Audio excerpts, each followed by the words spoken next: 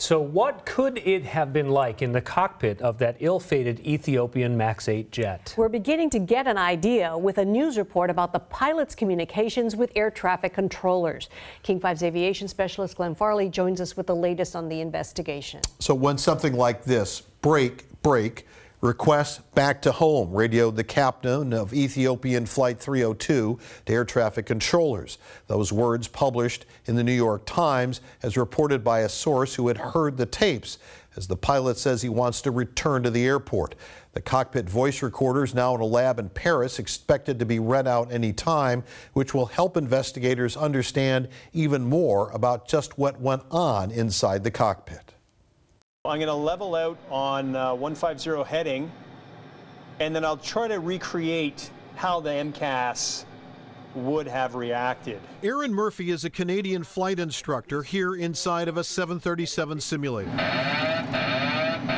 He's trying to give us an idea of how a problem with the MCAS system, which is only used in the 737 MAX, could have been handled in flight.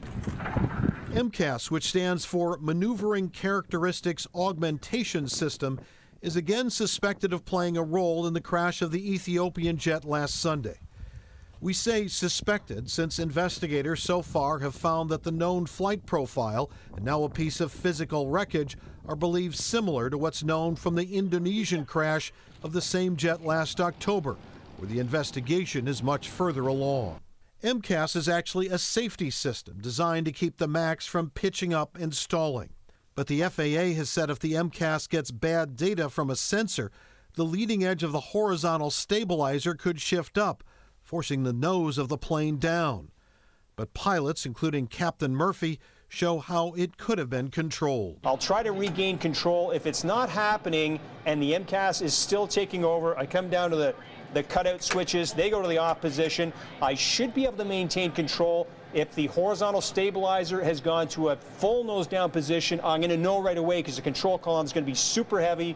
I'm going to roll the control wheel back to the nose up position. This is moving the horizontal stabilizer. Again, all of this assumes that a troubled MCAS system was in play here, and there wasn't another cause. But let's talk about what investigators could also hear when listening to the cockpit voice recorder. There will be sounds other than just the pilot's conversations. There are other voices, synthetic voices, such as the enhanced ground proximity warning system that would have also been heard, telling the pilots a collision with the ground is coming if nothing changes. Terrain. Pull up, terrain. Pull up, terrain. Pull up.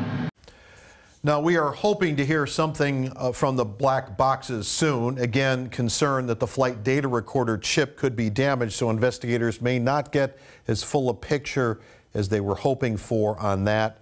Not hearing negative issues about the cockpit voice recorder, which again is microphones in the cabin. So yesterday, Glenn, you talked about a jack screw being part of the evidence, and when we hear that word, we think of that Alaska plane that crashed off the coast of California a while back. Decades ago. Right. So just to be clear, nobody is saying anything that the jack screw is responsible for this crash or that the jack screw is somehow involved in this crash. What the jack screw tells us is the position of a flight control surface, which is the horizontal stabilizer, being in that upward position. So people have been sort of saying, okay, so the jack screw failed here? No, never said that. It's just an indicator that may tell us more about what happened in this case. All right, Glenn, thank you for that update.